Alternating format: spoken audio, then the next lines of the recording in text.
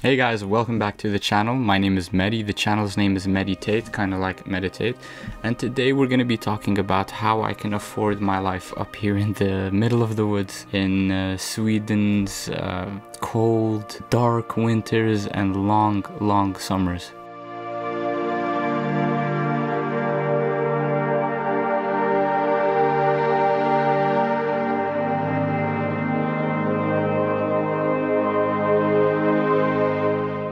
So how does one live up in the Nordic woods of Sweden and live in a cabin and be able to afford it? Well, I actually run an online business, so I do work remotely, and that allows me to work anywhere I want, whenever I want.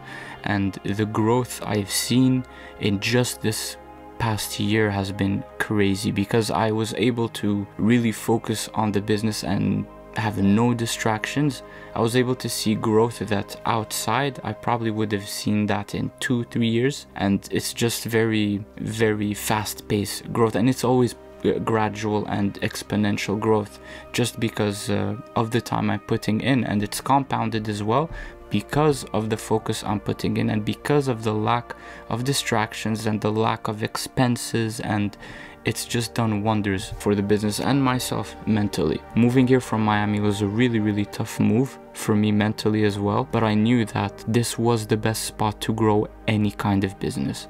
And running an advertising agency, I was able to scale it up to one of my best months being 20K in under 9 months. Now, that being said, I'm not preaching that you should go off grid and grow a business. This is just what's worked for me, and I know that most people would benefit from the same move that I've done, just because you can work better with no distractions around, or you know that you would be able to do 10 times as much in a shorter time period if you were to be in a spot like this. And the fact that it is so isolated and there's no one your age and you really don't have much to do, it's motivating.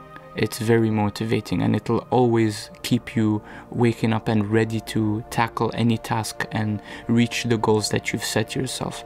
Because my goals last year was to really just reach a 10K month, for example, but I've surpassed it. I've done double. For my YouTube, I hope to reach 500 subs, and I've reached 1K. So it's very eye-opening. When I got to see that my goals were doubled, I really got to understand just the importance of no distractions and the importance of environment. And that's a really underrated thing when it comes to growing a business. Your environment is very crucial, and who you surround yourself with is very crucial. Now, am I going to stay in this cabin for the rest of my life? Not really, but am I going to stay here for another year or maybe year and a half? Definitely, because I do know that there will be a lot of growth, there will be a lot of lessons that I would learn here as opposed to outside, and then I'll slowly transition to probably move somewhere else. I don't know where to as of yet, but once I am there, I'll be sure to film this and share with you guys my journey. And on that note, have an amazing day, have an amazing week, and I'll end the video right here.